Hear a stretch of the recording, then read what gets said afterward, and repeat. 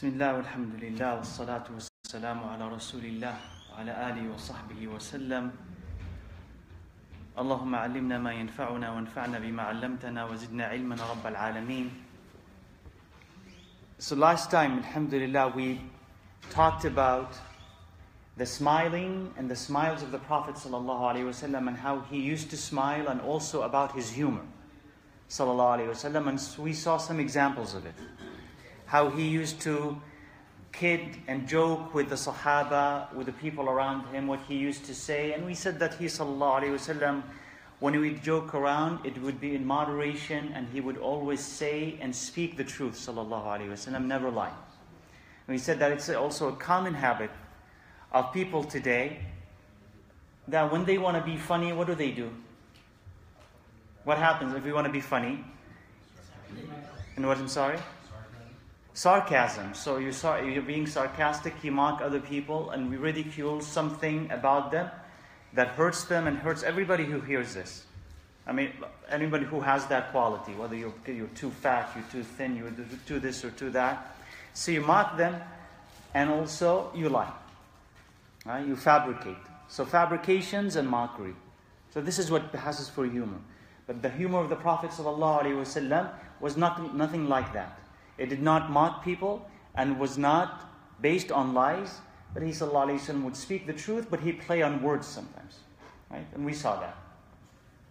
So now we move on to another chapter, and this is about في صفة كلام رسول الله في الشعر, the poetry that the Prophet ﷺ would incorporate into his speech. And that's important, because we'll find in the Quran that Allah Azza wa Jal criticizes poets. But there's a specific type of poetry that is criticized, and there's some other type of poetry that is praised. So a poetry that is criticized is the one that, just like laughter, the same idea, where it's based on lies, or it leads to falsehood, includes falsehood in it, that is haram. That is haram. Any type of poetry, actually any type of speech, but specifically the poets, especially let's focus on Arab poets, because I'm not sure if all poets today do that or not, but Arab poets, when they want to boast, they'll exaggerate their qualities and exaggerate their bravery and the tribe that they have and all of this. And if they want to condemn and attack another, even if just one person, they will denigrate him and they will remove any virtue that he has, not only him, but also his entire tribe. And that was considered to be good poetry. And in fact, in a sense, it's good poetry because it has so much in it. It brings so much emotions. But it's not a type of poetry that Allah Azza wa Jalla loves. So anyway, let's see what type of poetry did the Prophet ﷺ like and put in his speech. So Aisha radiallahu anha said, هل كان رسول الله يتمثل بشيء من الشعر? Did the Prophet ﷺ recall poetry as proverbs, meaning recite poetry and use it for the wisdom that is in it? That is yatamathal, because mathal is a proverb. So yatamathal, he brings this poetry and uses it for its proverbs. He used do this.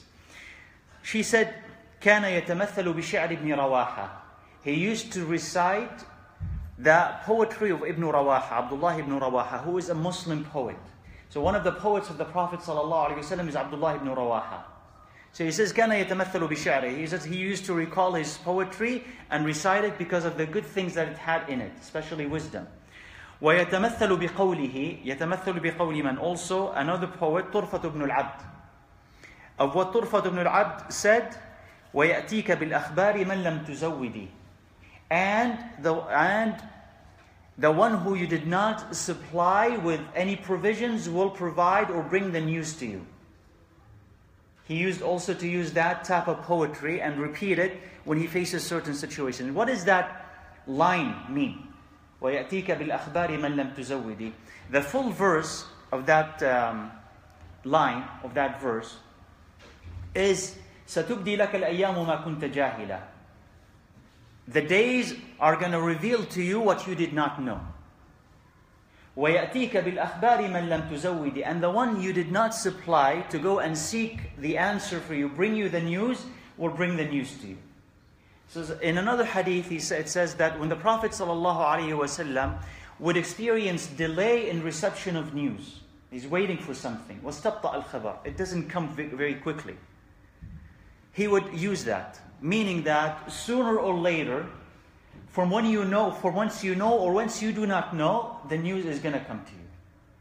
So the news, sometimes you send somebody, let's say, you want to know something about something. So you send someone, you say, go and find the news for me. So he goes and investigates and comes back.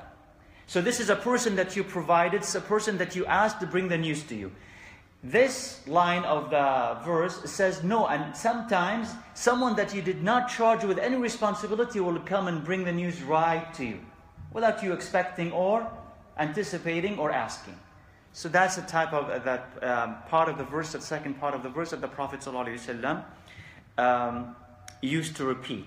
Meaning that if it doesn't come, wait, and it's going to come. Right?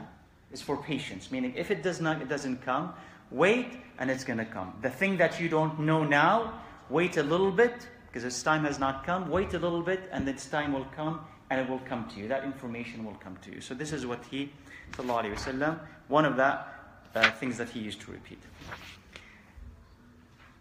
If you want to know about the truest verse that a poet has said, it is the following. Because the Prophet ﷺ told us, أَصْدَقُ كَلِمَةٍ قَالَهَا شَاعِرٌ. The best and the truest word or sentence that a poet has said, or the most poetic in another narration, أَلَا كُلُّ شَيْءٍ مَا خَلَى اللَّهَ بَاطِلُ. Indeed, everything other than Allah is false. أَلَا كُلُّ شَيْءٍ. أَلَا, indeed. كُلُّ شَيْءٍ. Everything besides Allah is false. So he says that this is the best thing that the poets have said, ever. وَكَادَ أُمَيَّةُ بْنُ أَبِي الصَّلْتِ أَن يُسْلِمْ. And Umayyah ibn Abi Salt was about to accept Islam. Umayyah ibn Abi Salt is who? Umayyah ibn Abi Salt is a poet who experienced Jahiliyyah and experienced Islam. And in Jahiliyyah, and I don't know, we probably talked about Umayyah before. Umayyah ibn Abi Salt, in his Jahiliyyah, before Islam, he used to recite poetry. And they said that he read the Torah and read the Injil, read the previous books. And he knew a lot about Allah subhanahu wa ta'ala and about his prophets, the Day of Judgment and this and that. He put all of that in his poetry. And in it there is a lot of wisdom about the transience of this life, about the permanence of the afterlife, about getting ready for it. There's a lot of wisdom that is really, when you read it, it's really Islamic. So he said that Umayyah ibn Abi Salt was about to accept Islam. But unfortunately for him, he did not. Because although he knew all of this, and the story goes, is that he was expecting or he was hoping that he would be a prophet. And he was reading, investigating. And we know from our previous study that did the people of the book anticipate the coming of Muhammad ﷺ or not? Anticipated. So they knew that he was going to come. So he had an idea that something is happening. So he was reading and sort of getting himself ready. Right? Was getting himself ready. Maybe it will be me. So when he found that it was Muhammad ﷺ, he got what? Jealous. He got jealous. So he rejected that and he died in a state of disbelief. So he said he was about, meaning that if you read his poetry, you'll say he's so close to Islam. But subhanAllah, he had this jealousy in his heart. So going back to the truest sentence that a poet has said, indeed anything, أَلَا كُلُّ شَيْءٍ مَا خَلَى اللَّهَ, anything that is other than Allah is false. The continuation of that verse, وَكُلُّ نَعِيمٍ لَا مَحَالَةَ زَائِلُ. And every blessing or every comfort indeed is going to expire. Every blessing or every comfort, every joy indeed is going to expire. So when you actually contemplate it, this verse is one of the truest things that you will hear coming out of the mouth of poets. There's any comfort and any joy on this earth. Can it last? No. So that's what he's saying. And he was a pre-Islamic poet. But he was saying, indeed everything, every joy is going to expire. And anything that is other than Allah is false. Is going to expire as well. So if there is anything on this earth, if it other than Allah Azza wa Jal, it will perish. كُلُّ شَيْءٍ هَالِكٌ إِلَّا وَجْهَهُ. Everything is gonna, perish except Allah Azza wa Jal. So everything on this earth is gonna perish. And you also can understand it in another way. That if anything that we're doing, if it does not have Allah in it, it is batil. That is everything that you know it. Think about your job, think about, your leisure time, think about your life, your hobbies. If somehow you don't connect it to Allah Azza wa Jal, it is batil. Falsehood in the sense that it will also perish. It will not benefit you. It may harm you, but if it does not harm you, it will not benefit you. You understand? That is when you die, you're not going to find this with you. So it is batil in that sense. Will expire. So subhanAllah, it is very insightful. أَلَا كُلُّ شَيْءٍ مَا خَلَى اللَّهَ بَاطِلُ. And if the Prophet ﷺ used it, it's also, especially if you understand Arabic and you can memorize it, it's something to keep in mind.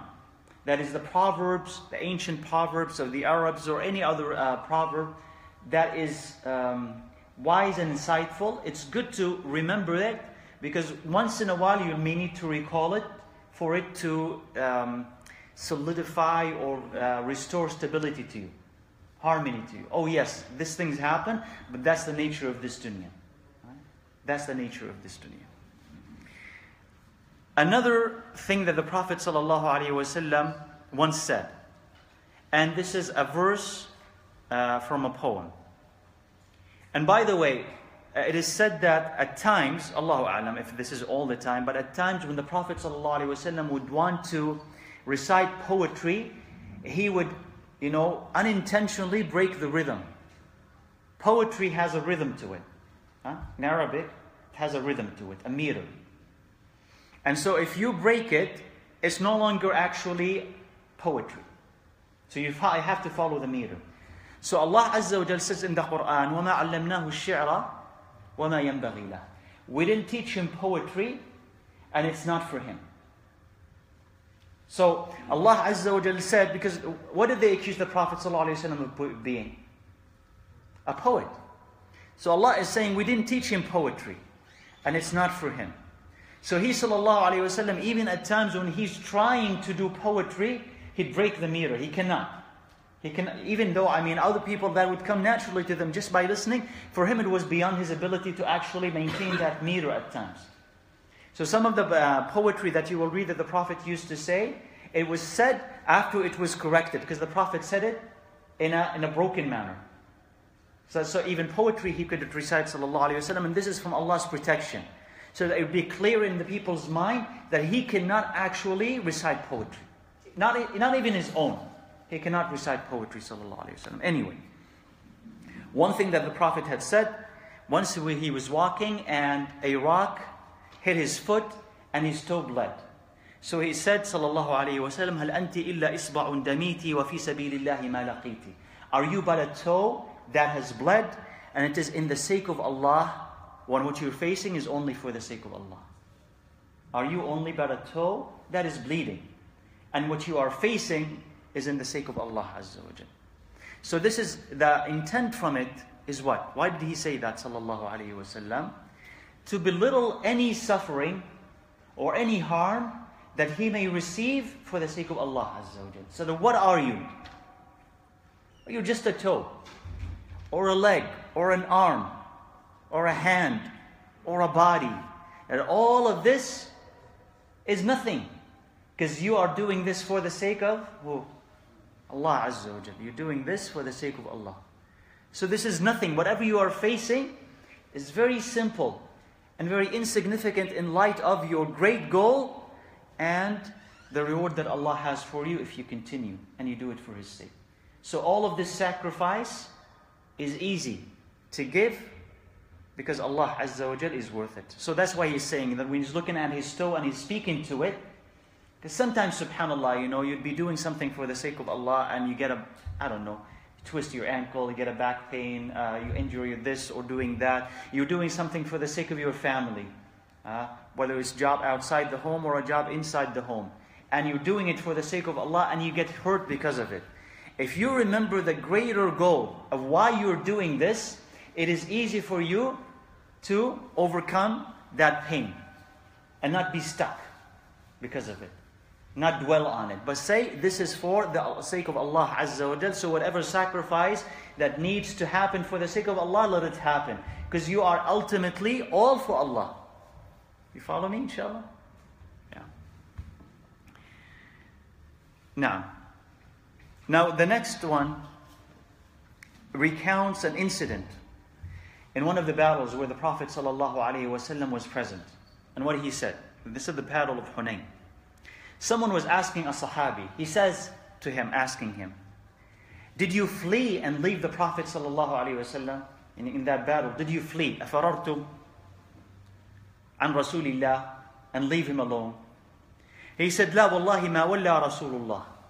He says, no, by Allah Azza wa Jal, the Prophet of Allah never fled, never turned away from the battle. وَلَكِنْ وَلَّى سَرَعَانُ النَّاسِ. But the hasty of people, these are the people who fled.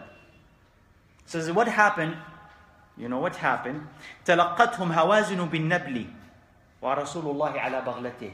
Hawazin, the tribe of Hawazin, and in partnership with Thaqif, the tribe threw arrows at them, rained arrows on them. So they retreated, they were frightened, and they retreated and they fled. These were the hasty people. So he was saying basically that what? During that battle, you had the Prophet ﷺ and the major Sahaba around him. But you also had the hasty, new Muslims, those whose Iman is really not strong in their hearts, and they wanted and rushed after the spoils of war. Money. They found it, and they wanted to rush and get it. When they rushed, what happened to them? What happened? Arrows, right? The arrows came after them. So it was a trick. So arrows came after them. So when they saw all of this, they ran away.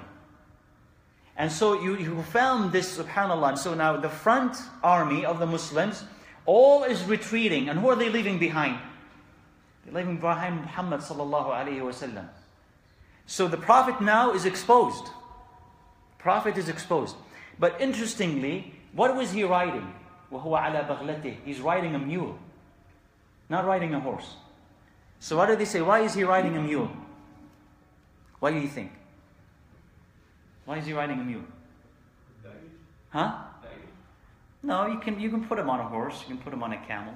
Why is he riding a mule? Maybe he's focusing on someone on a horse. Huh? So that it may be a disguise. Disguise? Okay, it could be like a disguise, but it's more to it than that. Is the mule fast? No, it's slow. And did he intend to run away? No. That is, this is confidence in the promise of Allah Azza wa Jalla. That I'm not getting a horse, I'm not getting a camel to run, away with. No, I'm sitting on a mule. So on a mule, you can't run away from a mule. You can't run away from the enemy. And in fact, it says here that the Prophet ﷺ was on that mule, and everybody, those people, the front of the army, Muqaddimah, they were running away, and he was charging. On that mule, he was charging, ﷺ, and they were holding him by the rein, holding him back. Alright, the Sahaba holding him back, and he's charging. And what was he saying? أَنَا النَّبِيُّ لَا كَذِبْ أَنَا ابْنُ عَبْدِ الْمُطَّلِبِ. I am the Prophet, there's no lies about it, I am the son of Abdul Muttalib. Meaning, in addition to it, he was announcing to the people. He was charging, and he was announcing to the army, here I am the Prophet, no lies or deception about it, and I am the son, he's the grandchild, but I am the son of Abdul Muttalib, who was the leader of his people, the leader of Quraysh. So that is a verse of poetry that the Prophet ﷺ said, but it is the context of this battle, where the Prophet ﷺ rushed, and his stability and bravery in that moment galvanized the Sahaba around him to come back, aggregate around him, and charge again. And then the Prophet and the Prophet ﷺ succeeded because of it, and they won the battle. So subhanAllah, the battle of Hunayn tells you something that is very, very important about confrontation and conflicts, and about Islam and about Muslims, especially even today, because there's a great lesson in it today. It's not about numbers. There were a lot of Muslims then, and it's not about numbers. A lot of them fled. So it's not about how many people you have in the battlefield, but it's about how many committed people you have in the battlefield. So today we're not about how many Muslims live in the world today. 1.8 billion Muslims living in the world today. It's not about that number. But among those numbers, how many Muslims are living Islam and have Islam in their hearts? Those are the Muslims that are actually count. We ask Allah's mercy for everybody. All those Muslims, and to guide everybody else who's not Muslim. But I'm saying who really counts in carrying the message of Islam and changing our reality is the people who actually have Islam in their hearts. So it's not about number. Now, okay. Now another incident. Now this is happening in Umrah al-Qada.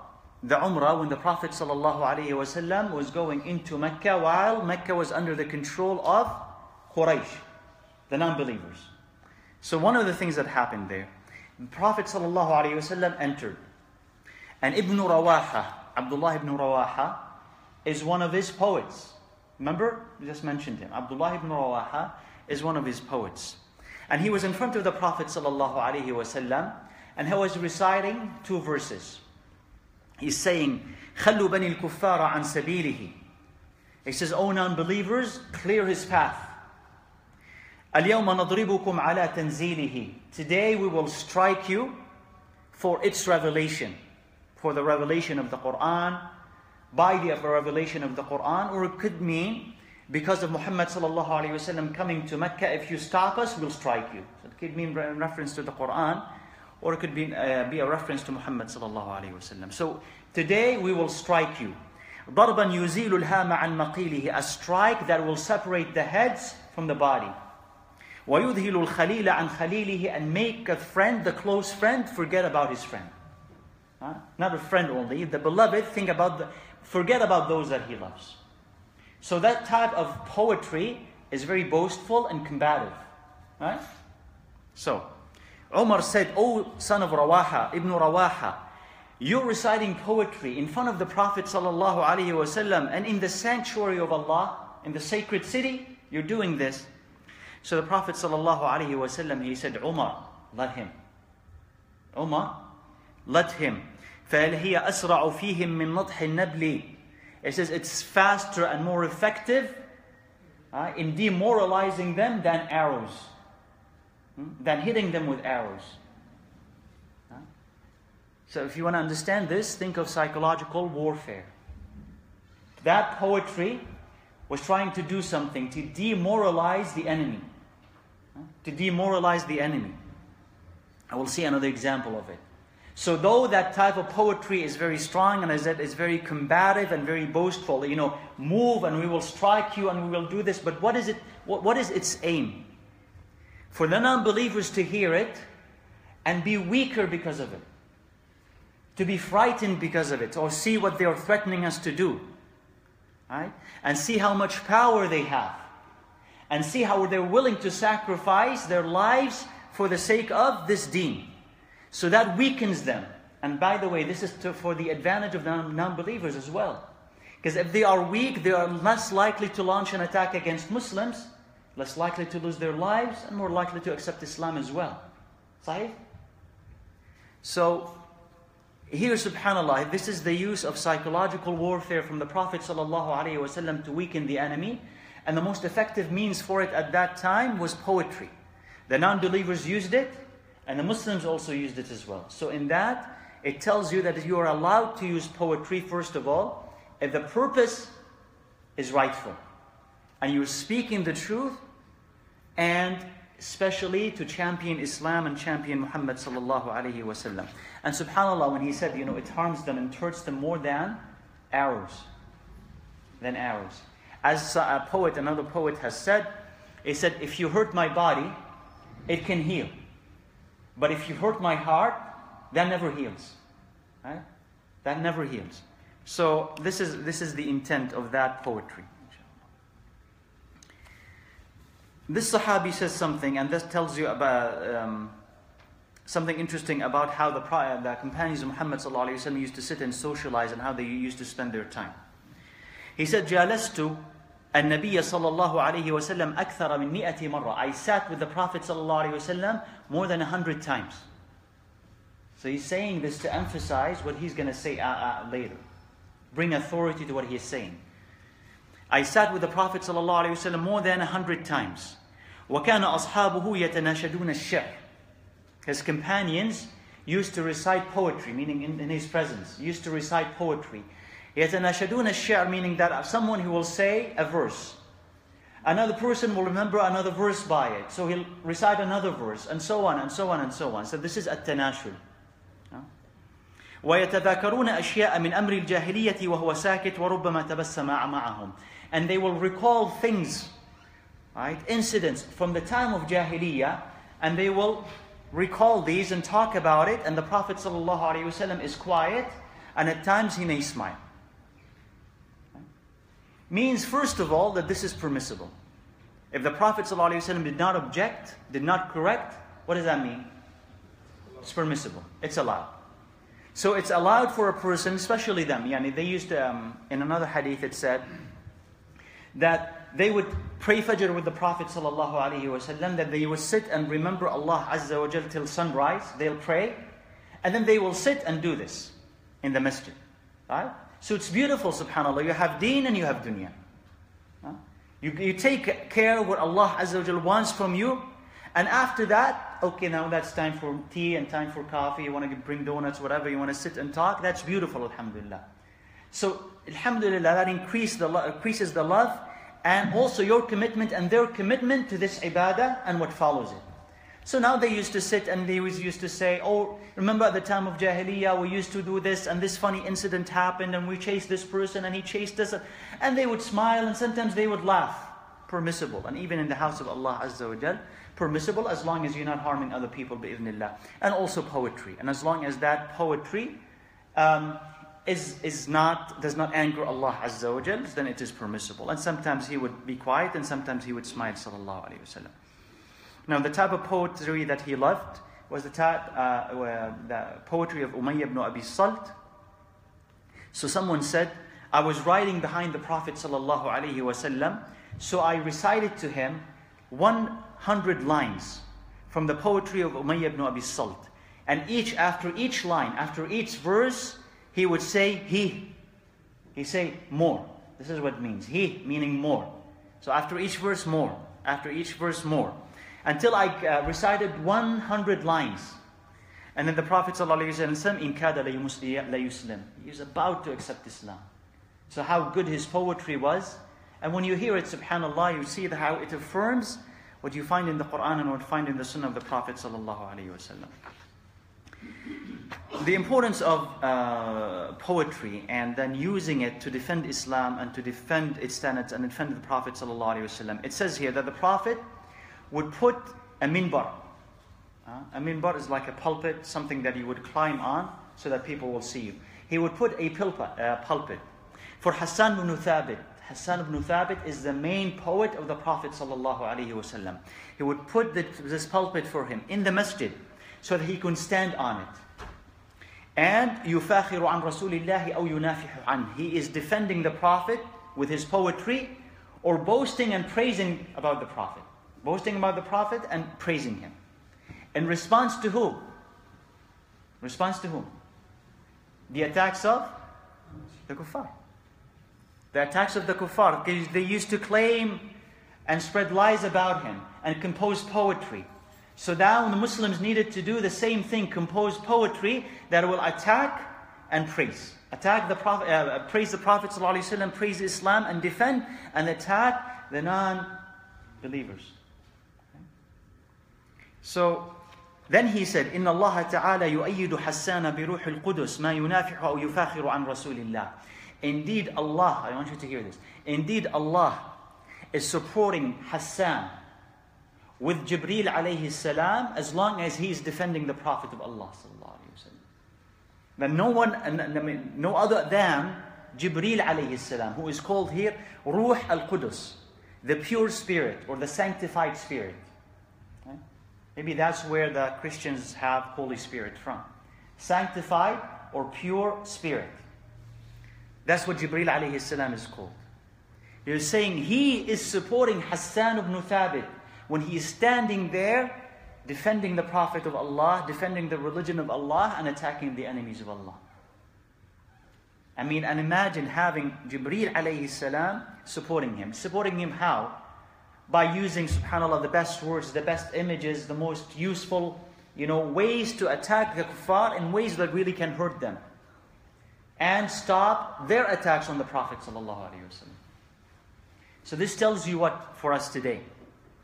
That somehow, I'm not going to claim that Jibreel alayhi salam is going to be with you. We don't have that authority, right? But if you are in a place and in a position where you are defending Muhammad sallallahu alaihi wasallam and in defending Islam with speech or with what you write, it may be that Allah Azza wa Jal will support you with an angel of His angels in your defense. Because that is what is that? What would we call that? When you defend the Prophet and attack his enemies? Jihad. That's what it is. That's jihad. That's jihad. And that sometimes is better than the physical jihad, meaning jihad with the body. That at times is better than the physical jihad. Hassan ibn Thabit's most valuable contribution wasn't with his physical jihad, but with his verbal jihad. So some of us today, especially among the young, when hearing about jihad and defending the ummah and all of this, rather than seeking a narrow venue of jihad that is actually illegitimate, now in reality it's not jihad, you have other venues of jihad where actually it is legitimate. Jihad with the pen, jihad with the tongue, where you're actually defending Islam, defending the Prophet ﷺ, gathering proofs for the existence of Allah. Isn't this jihad? Gathering proofs for the Prophet of Muhammad ﷺ. Isn't this jihad? Responding to criticism or doubts about Islam and Muslims or the Prophet or Allah Azza wa Jal. Isn't this jihad? All is this jihad. So if you are able to do this, subhanallah, and you are effective in it, maybe Allah Azza wa Jal will support you with an angel from His angels. So this is a high station that a person can aspire to be among the select few who are defending Islam and trying to spread it. And we know for sure that Allah Azza wa Jal supported Hassan with the head angel from among all of His angels. Now, we move now to the next chapter, inshallah. And the next chapter has only 1 week hadith in it.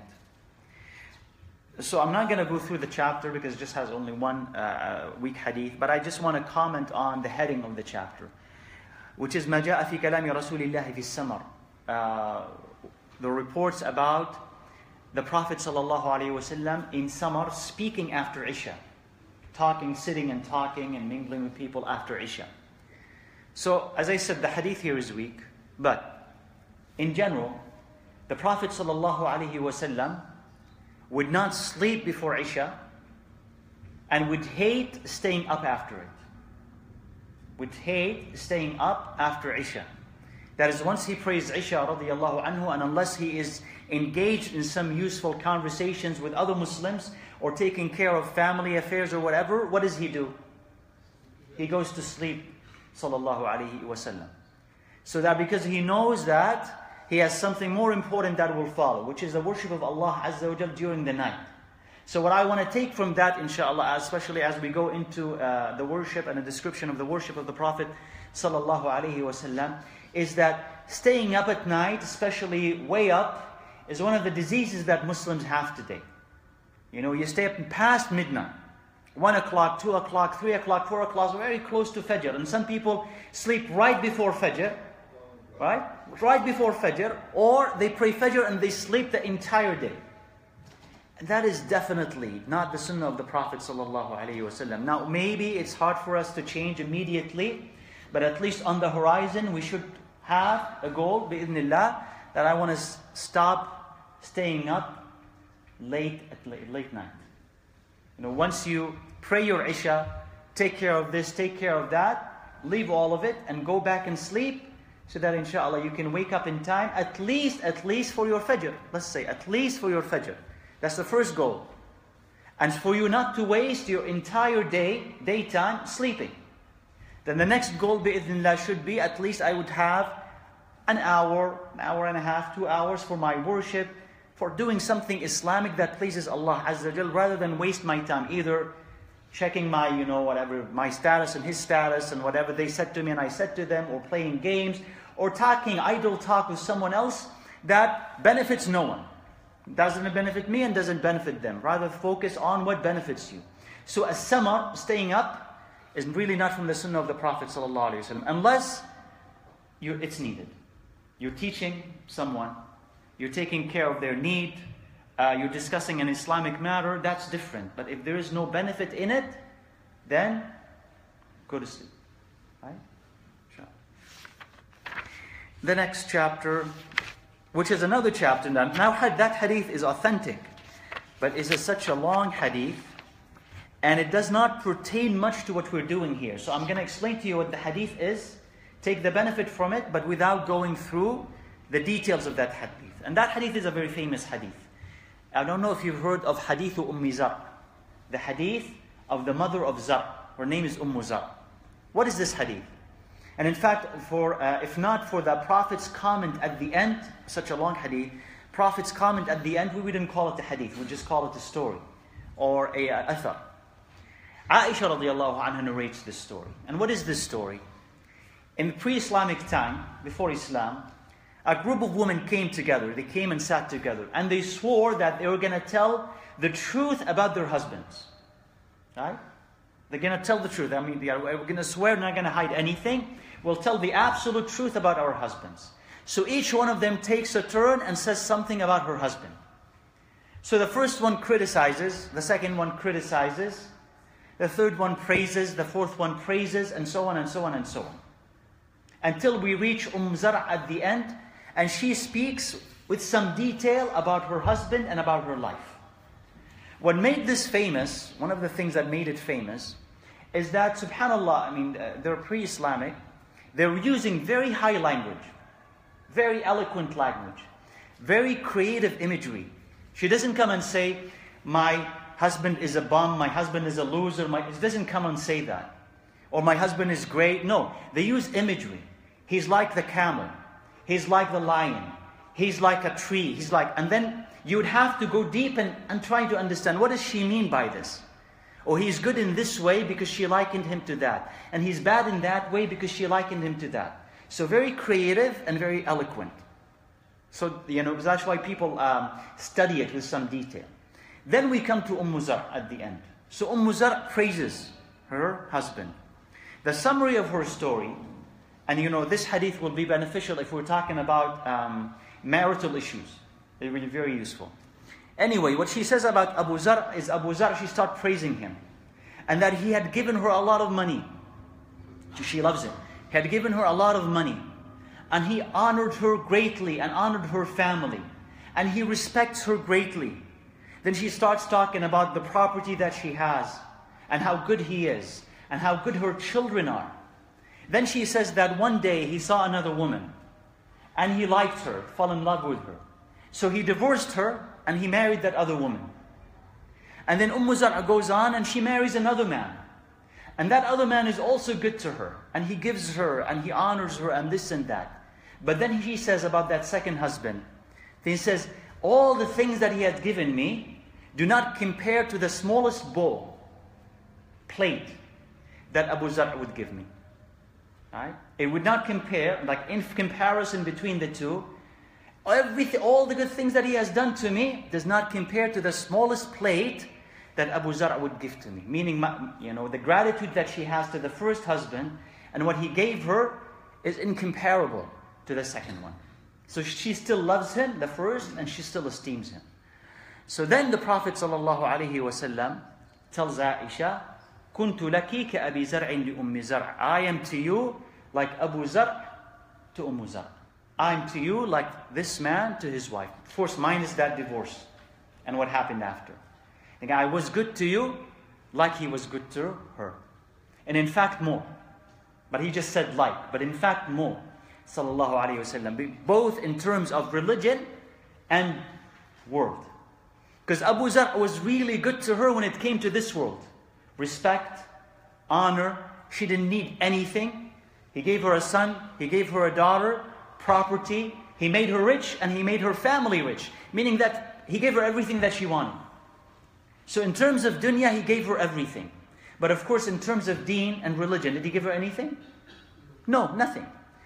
So the Prophet ﷺ is saying, I am to you like Abu Zar' to Zar', meaning that the honor that I gave to you. Then think about it. Aisha radiallahu anha is Aisha because she married who? The Prophet ﷺ. She had the knowledge that she has, and all the taqwa that she has, and that high station in Jannah because of Muhammad ﷺ. So the favor that Muhammad has upon her cannot be compared to any other favor that any man can give to any other woman. So the Prophet is being humble by saying, I was like him. Actually, he was greater than him, ﷺ.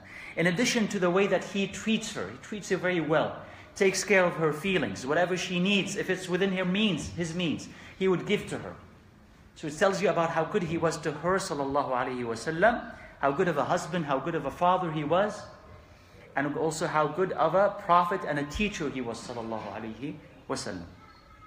So this is basically, in summary, the hadith of Zar'. And it's a long one. So if Allah Azza wa Jalla, grants us an opportunity, another time when we're talking about marriage and rights of wife, rights of husband, we'll bring this hadith and we'll talk about it in some detail, inshallah. Now we go to a chapter about the sleep of the Prophet ﷺ. A description of his sleep, the posture, what he used to say, and all of that. So the first hadith is, Al-Bara' ibn Azib says that the Prophet ﷺ, when go to bed, now your intention inshallah should be to try to apply some of this after Isha. Right? So try to apply some of this inshallah, whatever you remember of it, after Isha inshallah. He says, كَانَ إِذَا أَخَذَ مَضْجِعَهُ. He says, when he would go to bed, وَضَعَ كَفَّهُ الْيُمْنَى تَحْتَ خَدِّهِ الْأَيْمَنِ. When he would go and lie and sleep, he would of course lie. It's not mentioned here, but it's going to come. He'll be on his right side.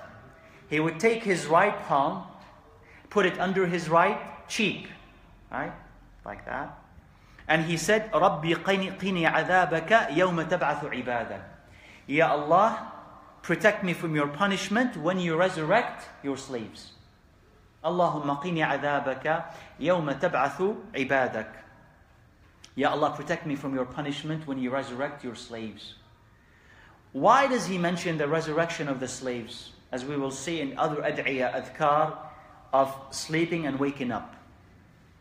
What does sleep remind you of? Death. And when you wake up, what does it remind you of? Resurrection. Right?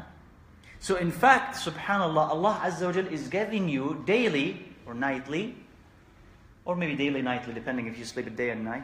Right? He's giving you an example, I'm sorry? Mini death. A demonstration, he said a mini death, a demonstration of death and resurrection. Death and resurrection, death and resurrection. You see it in yourself and you see it in others. You can observe somebody at your home, don't freak them out. Like we just, what are you doing? I'm watching you die, right? So, just watch them go to sleep, and watch them, come out of it. That resembles at times just death, how the soul goes away, and then how it comes back. Or think about it, when you go to bed and you drift into sleep. You don't even know where your soul is going. Where does it go? Where does it hide? Right? Where does it run away? I have no idea where it goes. And then where it comes, how does it come back? Where was it? And where does it come back? And how does it come into the body? SubhanAllah, Allah is giving you every day a physical demonstration. You can see in yourself and you can see in others of life and death, life and death. So if someone says, what proof is there that there is life after death? You're a proof that there is life after death, because you die every day and you wake up every day. Allah had given you that proof. It's just because it happens every day that you don't observe it, you don't notice it. But Allah gives it to you every day. Oh, you don't want to watch humans? Look at the sun. See how Allah Azza wa Jal gives you stages, that everything goes into stages. There is the beginning, and its height, its strength, and then it goes, in a down, it goes down, down, down, down until it disappears and almost it dies. The sun is born, goes into the middle of the sky, that's when it's strongest, and it dies. It sets and it dies. And so on, every day, every day, every day. The seasons, the same thing. So now, as the Prophet ﷺ is reminding himself and reminding you, when you say this dua, this is a reminder of resurrection. Allahumma qini adhabaka yawma tab'athu ibadak. Another dhikr and dua. So when the Prophet ﷺ would go to bed, he would say, Allahumma bismika amutu wa ahya. Ya Allah, in your name, I die and I am revived. I die and I come back to life. So this is in reference to both sleep, right? This sleep and waking up, and the bigger sleep and the bigger resurrection. In reference to both. But sleep in itself is called death. It is death, in fact. So bismika amutu wa ahya. So here you are bringing in, as you say, what is the benefit of this dua? You're bringing the name of Allah Azza wa Jal and the blessing and the protection of Allah to the beginning of your sleep, its duration and its end. Bismika amutu wa ahya. As you say, when you say Bismillahir Rahmanir Rahim, why you say Bismillah when you're reading the Quran? You're bringing this, the aid of Allah and His protection and His guidance, all of it. And there's no limit to what you're bringing. But you're bringing the name of Allah Azza wa Jal to bear on, to benefit that thing that you're doing. And so sleep is one of it. Ya Allah, with your name, I sleep and I wake up. And then when he wakes up, what does he say? Alhamdulillahi alladhi ahyana ba'da ma amatana wa ilayhi nushur.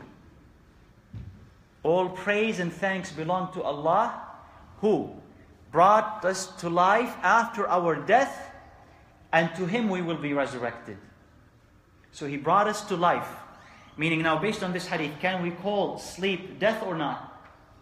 Yeah, because He said, He brought us to life after our death. After He had caused us to die, which is sleep. And we will be resurrected to Him. So subhanAllah, this also tells you something interesting about Muslims, that if your eyes are open, you will see evidence of Allah's power and connections to what Allah Azza wa Jal has created and promised in everything that happens to you. If you can see, you will see in your waking up, when you wake up, in that revival, you will see the revival of the hereafter. And you will see in your sleep the death that is inevitable, and we're going to touch every human being. And if you observe the rest of your life like this, you will see in it, it becomes transparent. You will see beyond it. You will not stop at it, you will see beyond it. Everything that happens is a signal of something else beyond it. So sleep is a signal of something else beyond it. And waking up is a signal of something else beyond it. And any test is a signal of something else beyond it. And you'll be able to see it if your eyes is sensitive enough and your heart is a living heart that is sensitive to what is happening to it. So alhamdulillah, all praise be to Allah, that He had brought us back to life after He had caused us to die, meaning in our sleep, and the resurrection will be to Him. Now why is he praising Allah? Alhamdulillah. Let me ask you. Why is he saying Alhamdulillah? I'm sorry, but louder. Coming to life again. So he's praising Allah for coming to life again. Why is he praising Allah for coming back to life? More chance to remember Allah Azza wa Jal.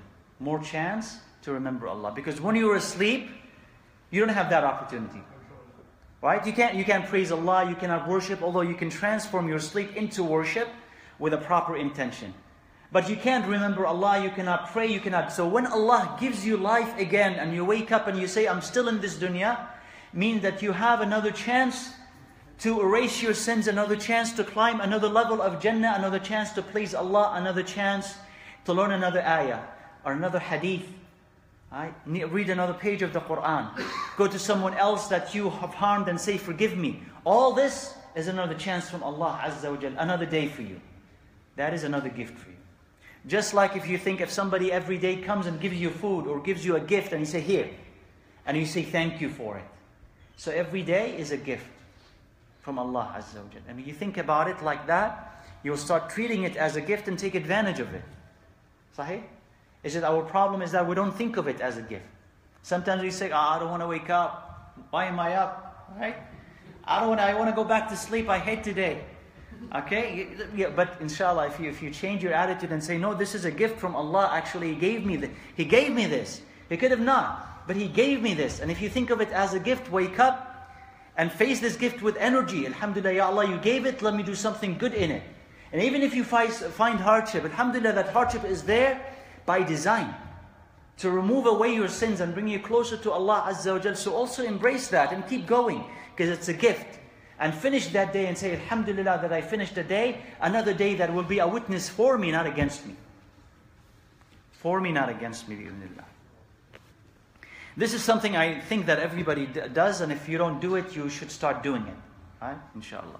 So the Prophet ﷺ, when he goes to bed, جَمَعَ كَفَّيْهِ, he would hold his hands together. Okay? فَنَفَثَ فِيهِمَا, and he will blow into them. وَقَرَأَ, and he will read in them. What will he read? The last 3 surahs from the Quran. قُلْ هُوَ اللَّهُ أَحَدٌ قُلْ أَعُوذُ بِرَبِّ الْفَلَقِ قُلْ أَعُوذُ بِرَبِّ النَّاسِ ثُمَّ مَسَحَ بِهِمَا مَا اسْتَطَاعَ مِنْ جَسَدِهِ. Then he will wipe over whatever he can from his body. يَبْدَأُ بِهِمَا رَأْسَهُ وَوَجْهَهُ. He will start with his head and face. وَمَا أَقْبَلَ مِنْ جَسَدِهِ, and the front part of his body. And then whatever he can reach from his body. يَفْصَعُ ذَلِكَ ثَلَاثَ مَرَّاتٍ. He will do this 3 times. He will do this 3 times, sallallahu alayhi wa sallam. So what did he used to do? So you bring your hands together and you blow in it 3 times. No spit, 3 times. And then you will read قُلْ هُوَ اللَّهُ أَحَدٌ قُلْ أَعُوذُ بِرَبِّ الْفَلَقِ قُلْ أَعُوذُ بِرَبِّ النَّاسِ. And then you will take your hands and you will wipe over your entire body. You will do this once, then a second time, and then a 3rd time. And what does that do? That's protection. That's healing. That's shifa. Right? So if you read all of these, قُلْ هُوَ اللَّهُ أَحَدٌ قُلْ أَعُوذُ بِرَبِّ الْفَلَقِ قُلْ أَعُوذُ بِرَبِّ النَّاسِ, you're seeking protection from Allah Azza wa Jal. And it's said that the Prophet ﷺ used to read a lot of ruqya on himself, on others, until Allah revealed this, so he adhered to these and left other ruqyas. So this is a full, complete ruqya for yourself before you get sick, before you get envy. You have this daily, nightly protection from the Prophet ﷺ. So if you need healing, maybe you're sick now, subhanAllah, something pains you, and you need healing, do this. If you want to have a better sleep, bi'idhnillah, especially if you're experiencing nightmares, bad dreams, restless sleep, you have to go back to those adhkar and ad'iyah of sleep and say all of them. And then bi'idhnillah, you'll have a better sleep. And then the scholars say something that is good to keep in mind. It says someone who recites this, he reads these surahs and the other adhkar, knowing what they mean, intending their meaning, will have the full protection from Allah Azza wa Jal. I mean, you are reading it with intention. If you're reading it without intention, you'll have some protection, but not as strong as the first. Because here you're aware of what you're saying. Just like dua. When you're making dua to Allah Azza wa Jal, and this is basically asking Allah. So when you're making dua, the more that you are present, the more that Allah will accept your dua. Right? So in this, it's the same thing. It's the same thing. If you say it, aware of what you're saying, and you intend it, and for that you probably will have to go to a book of tafsir. Even if it's a short commentary. Or at least, let's say, another translation. And then remember the meaning. So that when you're saying it, you know that you're asking Allah for something. And what is this something I'm asking Allah for? So you're aware of it. So when you're saying it, you'll find out, inshaAllah, that Allah Azza wa Jal will give you even better and better protection.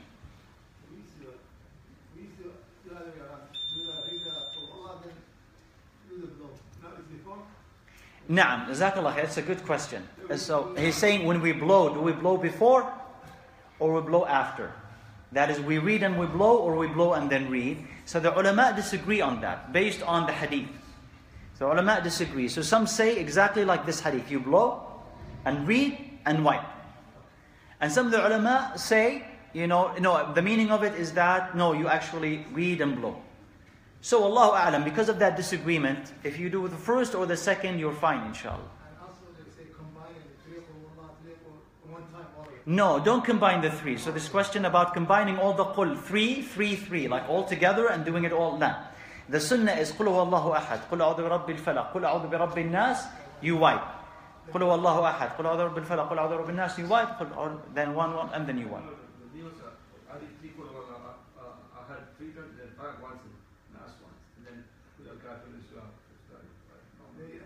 Oh no, it has to be like that. قُلْ هُوَ اللَّهُ أَحَدٌ قُلْ أَعُوذُ بِرَبِّ الْفَلَقِ قُلْ أَعُوذُ بِرَبِّ النَّاسِ.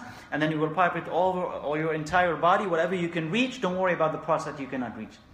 And so then you do this a second time, and then you do this a third time, inshallah. And the blowing, if you want to follow this hadith, it will say you blow first, and then you wipe. But some other ulama have said otherwise, that you blow after. Can you read Al-Fatiha and Ayatul Kursi? Ayatul Kursi is from the Adhkar. Ayatul Kursi is from the Adhkar that when you go to bed. No, it's not necessary that you read it after. You can read Ayatul Kursi before, you can read it after. It is up to you. It is up to you. No. It's not 3-3-3 and you have to read Al-Fatiha after. No. You want to read Al-Fatiha, you can. The Fatiha is not specified as something that you read when you go to bed. Ayatul Kursi is. But Al-Fatiha is up to you. You want to read it, you can read it, inshallah. It's just Quran. Allahumma salli ala Muhammad wa ala ali Muhammad. I don't recall that it's mentioned as part of the thing that you go to read before you go to bed. We'll see some of them, inshallah. And I want to stop, inshallah, at the time. We have a box. You can get us a box, inshallah. Yeah, Jazakallah. I'm sorry to interrupt you here. Now, so, the following, inshallah, let's finish this chapter, and then we can, inshallah, open it up for a few questions. كان رسول الله إذا أوى إلى فراشه قال, when he would go to bed, he would say, الحمد لله الذي أطعمنا وسقانا وكفانا وآوانا فكم ممن لا كافي له ولا مؤوي. Let me explain, then I'll repeat it. I'll say Alhamdulillah. So Alhamdulillah, all praise and thanks to Allah Azza wa Jal, who fed us and gave us drink. وَكَفَانَا وَآوَانَا, and sufficed us, meaning sufficed us of all of our needs or troubles, sufficed us, and gave us shelter. For how many? There is no one, for how many? There is no one who suffices them or grants them shelter. How many are there who don't have someone to suffice them, take care of their needs, or grant them and give them shelter? So here the Prophet ﷺ is recognizing Allah's ni'mah before he goes to sleep. And what is the ni'mah that the Prophet ﷺ is recounting? And what is this ni'mah? Because the ni'mah, sleep itself is a ni'mah, but what is it reminding him of? First, أَطْعَمَنَا وَسَقَانَا. He gave us food and drink. Because sometimes, subhanAllah, it's very hard to go to sleep if you're hungry and thirsty. So part of the ni'mah of Allah Azza wa Jal is that He has taken care of the needs of your body. And they sleep, and food and drink. So now I'm about to sleep, and that is a need that my body has. It can't survive without it. And also reminds me of the other need that He took care of, that He gave me something to eat, and He also gave me something to drink. So I'm not in need. I'm not suffering. وَكَفَانَا وَآوَانَا, and He sufficed us. Meaning whatever I wanted, Allah Azza wa Jal has sufficed me. He was sufficient for me. وَآوَانَا, and He gave us shelter. For there are so many, he's saying sallallahu alayhi wasallam, are without one to suffice them, or is sufficient for them, or without one to give them shelter. So again, he's praising Allah Azza wa Jal for the fact that He is there in His home. Even if your home is very small and very modest, but it's a shelter. He's saying sallallahu alayhi wasallam, there are many today who are without shelter. Many who are without shelter. And by the way, Allah Azza wa Jal had given all humanity, even animals, shelter. And Allah Azza wa Jal has sufficed all of humanity, including animals. But the Prophet sallallahu alaihi wasallam, he's talking about the complete shelter and the complete sufficiency. That Allah Azza wa Jal has taken care of all of my needs, especially my religious and spiritual needs, more than the physical ones. If I'm looking for the truth, Allah had guided me to it. If I want protection, Allah has protected me. protection from humans and protection from the jinn and the shayateen, Allah had protected me. If I needed something from Him, really needed something from Him, not a transient thing, but really needed something from Him, He gave me. And the sufficiency of Allah will be up to the degree where you think Allah will be. The more that you depend on Allah, the more that Allah will be sufficient for you. Do we know that? Do we know that? وَمَن يَتَوَكَّلْ عَلَى اللَّهِ فَهُوَ حَسْبُهُ. The one who relies upon Allah Azza wa Jal, Allah will be sufficient for him. So in proportion to your tawakkul, Allah will be sufficient for you. So if you think Allah has not been sufficient for you, what is the problem? Where's the problem? Is in the tawakkul. I didn't really trust Him enough or rely upon Him enough. Otherwise Allah would completely take care of your needs. It doesn't mean that He's going to make you a millionaire. It doesn't mean that He's going to give you servants and mansions. That's not what it means. But it means that if you truly trust Allah and give Him all of your needs and trust that He will take care of them, Allah will take care of them. So فَكَمْ مِمَّنْ لَا كَافِيَ لَهُ. How many are there on this earth who have no kafi? They have no kafi because they did not choose Allah as a kafi. They did not choose Allah as a kafi. They trusted themselves and other humans. So they have no kafi. No one to suffice them. No one to take care of them. وَلَا مُؤْوِي. And no one to give them shelter because they did not seek shelter with Allah. Who did they seek shelter with? Other inferior beings. But not Allah Azza wa Jal. So the greatest ni'mah is not only, of course, the house is a ni'mah. Being in a heated room is a ni'mah, right? Cold outside. Being in a heated room is a ni'mah. Being safe is a ni'mah. But more than that, the greater sufficiency is the sufficiency of the heart. And the greatest shelter is the shelter that Allah gives to the heart. Because if the heart is not secure and at peace, you could be living in a mansion, but the mansion could be like a prison. And if the heart is at peace, you could be living in the humblest of dwellings, of homes. But you'd feel like you're in a mansion, you're like a king, subhanAllah. Now, the last hadith in this chapter, and we'll probably stop there, inshallah. أن النبي صلى الله عليه وسلم كان إذا عرس بليل اضطجع على شقه الأيمن وإذا عرس قبيل الصبح نصب ذراعه ووضع رأسه على كفه. It says if the Prophet صلى الله عليه وسلم عرس بليل, meaning if he's traveling, gets off his camel to sleep or rest, and it's still night, meaning there's still some time till Fajr prayer. اضطجع على شقه الأيمن. He would lie on his right side. His habit صلى الله عليه وسلم was to lie on his right side. So this is describing a particular thing that he used to do when traveling. And you can take something from it, inshallah.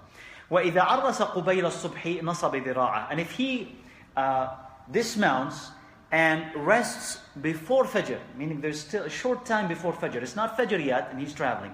Not Fajr yet, but Fajr is about to come. But he wants to rest. نَصَبَ ذِرَاعَهُ. He would rest on his what is it called? Palm. He would rest on his palm, and the hand would be resting on the elbow, okay, raised, and he would be on his right, okay. وَوَضَعَ رَأْسَهُ عَلَى كَفِّهِ. Meaning he will not rest his head on the floor. His head would be raised by the palm that is raised by the elbow.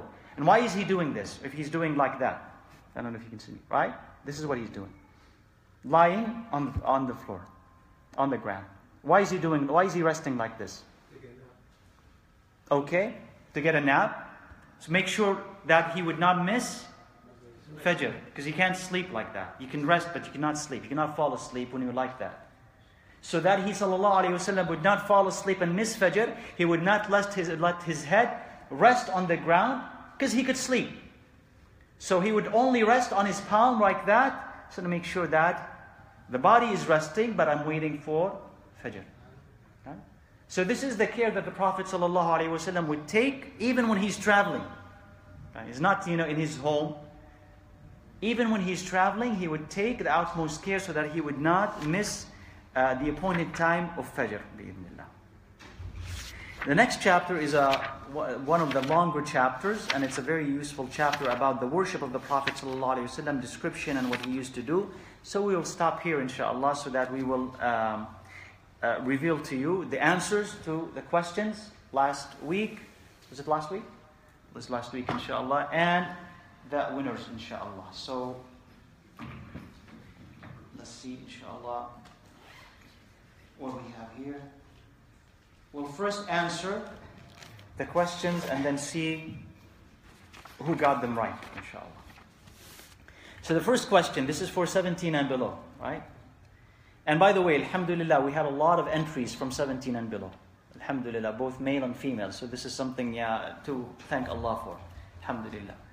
The Prophet, we said, loved meat. What part of the lamb did he love the most? What was it? The shoulder. Is that an easy one, right?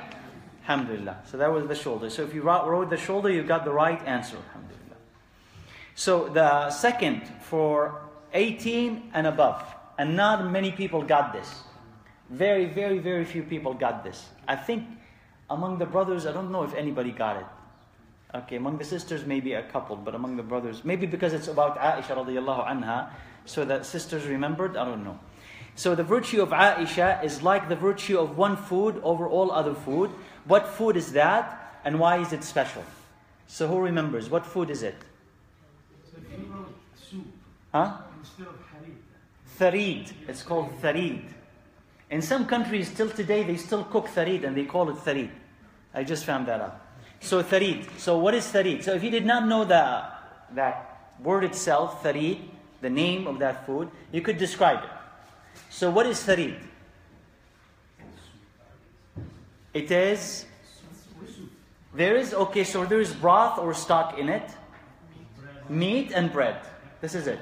This is what tharid is. So you have your bread, you pour over it the stock or the broth of the meat, and then you put meat on top. That's what basically tharid is. And why is it special? You remember why is it special?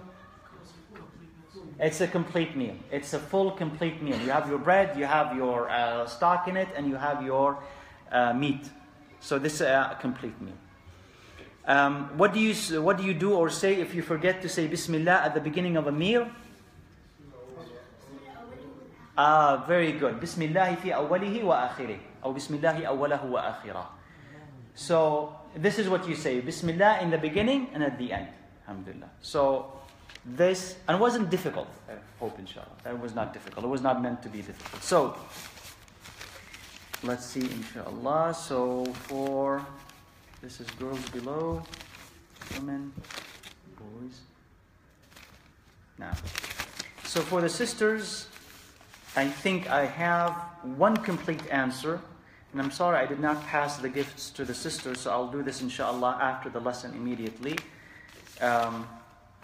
So the one complete answer is from Sister Naima Hassan. And she had the full answer about the food and why is it a full meal. So she wins inshallah. I hope that she's there to claim her prize. Inshallah after the halaqah I'll pass that on to the sisters. So that's done with inshallah. So that takes care of the sisters. The brothers, you didn't do very well with that question, so I apologize. Better luck next time inshallah. There's no luck in it actually, but inshallah try harder next time. Let's do the boys 17 and below inshallah. So yeah, you're my helper actually. I gotta mix them and pick one inshallah.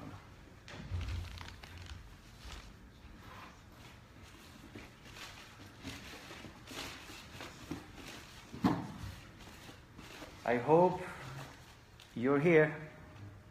Okay. Inshallah. Naam. So I have Mas'ud. Mas'ud, are you here? Mas'ud, come. Mubarak. Congratulations, Mas'ud. You got the right answer. Come. Assalamu alaikum. Jazakallah khair. Mubarak, here. Spend it all in one place. Go. $20. Go ahead. Jazakallah khair. Yeah, masjid is generous, yani. Jazakallah khair. Yani. Just keep coming and keep answering, inshallah. Okay. Jazakallah. Unfortunately, I mean, I don't have access to the sisters, but I hope, inshallah. If not, if that sister that we're going to pick is not there, I'll just do this again, inshallah, with the sisters over there. So pick one for us, inshallah.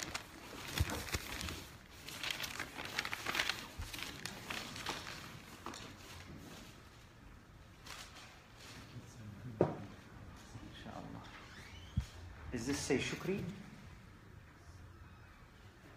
Okay. So I have here Shukri. I hope you're there, Shukri. So I'll inshallah make my way, inshallah, I hope before the salah over there, and make sure that you're there, and if not, we'll pick another winner. But I hope that Sister Shukri is there. Okay, inshallah. I hope so, yeah. Maybe you should put your last name. If there are multiple Shukris, that'd be a tough one. Inshallah. Any questions, inshallah, before we... next week, we'll be meeting after Isha. Right?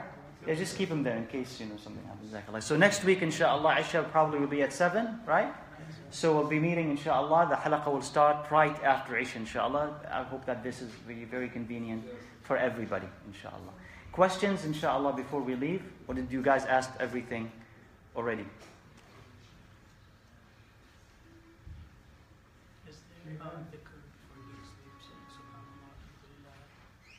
Na'am. So this did not encompass all the adhkar and ad'iyah before you go to bed. It just mentioned some. So one of it is, of course, is you to say Subhanallah, Subhanallah 33 times, Alhamdulillah 33 times, Allahu Akbar 33 times, and at the end, La ilaha illallah wahdahu, or is it 30? No, takbir 34 times. So this gives you subhanallah, as the Prophet ﷺ said to his daughter Fatima radiyallahu anha when she came asking for assistance. She needed a servant because there's just too much work for her. And he said, shall I not tell you and direct you to what is better to you than a servant? Say this before you go to bed. So you're here bringing the name of Allah Azza wa Jal into your body, into your home. Allah Azza wa Jal will grant you as a result, and because of what the Prophet said, energy for the next day. So if you feel that you're tired, you're overwhelmed by things to do inside the home, outside the home, again, instead of taking energy drinks or this or that, try this. And with some continuity. Every day, and you'll find that bi'idhnillah, the name of Allah Azza wa Jal will energize you. So subhanallah 33 times, alhamdulillah 33 times, and Allahu Akbar 34 times. Inshallah. Now, You say when you go to bed, we die, right? You die, yes, it's death. Your soul leaves the body. How does the soul leave the body? Is it any part of the body come out? It's, so he's asking, Jazakallah khair, how does the soul leave the body? This is part of the ghaib that Allah Azza wa Jal or His Prophet ﷺ did not teach us. Of course, it doesn't leave it exactly like death, like the major death. It doesn't leave it like that, because that's a complete separation.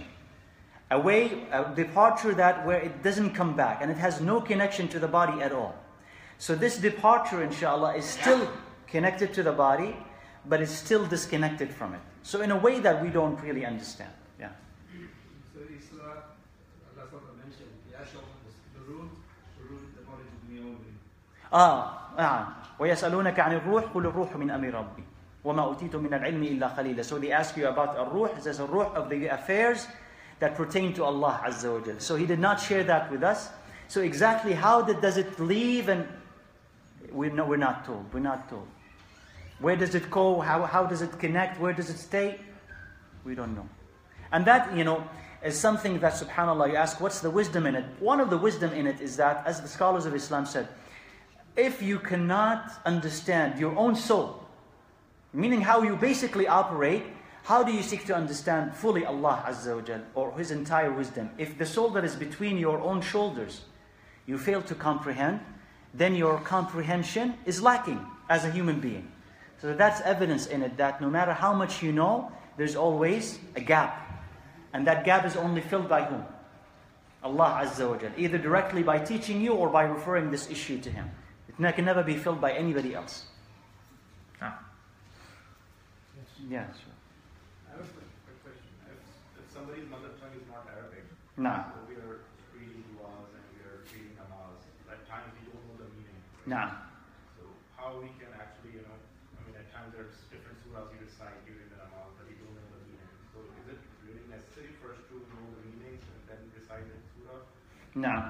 So the brother is asking, if your mother tongue is not Arabic and you're reciting adhkar, ad'iyah and surahs in the salah and outside, and you don't know the meaning of it, is it necessary that you get to know the meaning first and then recite? No. It's not necessary. especially when it comes to salah. Especially, let's say somebody just embraces Islam or starts praying after they haven't, and they're learning these surahs. We're not going to tell them, learn the meaning first and then say these surahs. No, learn it by heart first, even if you don't understand it, so that your salah is valid. But then the next stage, inshallah, is for you to learn the meaning. And then, because when you learn the meaning, your heart is be able to respond to what you're saying. If not, there will be this great disconnection between your tongue as it's moving and your heart as it's drifting and thinking about everything else except what you're saying, because you don't understand what you're saying. And you can see it, subhanAllah, in people who are learning Arabic. They'll tell you that now I can feel the Quran better. Now I connect with it better. So of course Allah Azza wa Jal understands our limitations as humans, and Allah will give us in according to our own striving. So as long as someone is striving, is trying, Allah gives you your full reward bi'idhnillah Azza wa Jal. I'm trying my best to understand. It's as if you know, inshallah, you got it. The next step should be that you should try. The next step, inshallah, and you have translations of the Quran, word for word translation, basic books of Arabic that will enable you, inshallah, to understand what that word means. Qamar means moon, Shams means sun. So whenever you encounter it in the Quran, you can connect to what Allah is saying. Especially so in the smaller surahs, it pays off to spend some time studying them and understanding the Arabic. You'll begin to react to it better, inshallah. Yeah. So from the hadiths that you have recited, we just studied. Yeah. It is evident that poetry, No. as long as you're not engaging in something that displeases Allah, is allowed. No. But what are those people who say it is amal shaitan, or you leave it away? What is the basis for that? Are there other hadiths that says you leave away poetry? No. So the brother Jazakallah Khair is asking about poetry, and that we understand that the beneficial part of poetry is beneficial and desirable. But then where does it come from that people say it's from the work of the shaitan? We have, first of all, that Allah Azza wa Jal criticizes poets in the Quran. وَالشُّعَرَاءُ يَتَّبِعُهُمُ الْغَاوُونَ. That's the shu'ara are being followed by the misguided. And Allah Azza wa Jal there is talking about a specific type of poetry. Why? Because we know that the Prophet had poets. So that criticism doesn't apply to Hassan. Doesn't apply to Abdullah ibn Rawaha. So what is the difference between the poets that Allah criticizes? And there is a hadith I'm trying to recall that something like if one of you were to be filled with pus, it's better with him than to him memorize poetry. What is this in reference to? Is that bad type of poetry? Is that harmful type of poetry that displeases Allah? Which was at one point common. At one point it was the common type of poetry. But if a person memorizes the poetry of Abdullah ibn Rawaha or even Umayyah, who is not Muslim, or Hassan ibn Thabit, then there's nothing wrong with it. If they compose poetry for good reasons, even artistic reasons that don't displease Allah Azza wa Jal, but praises nature or point people's attention to it, or there's wisdom in it, that also is beautiful. And Allah Azza wa Jal in fact could reward people for it.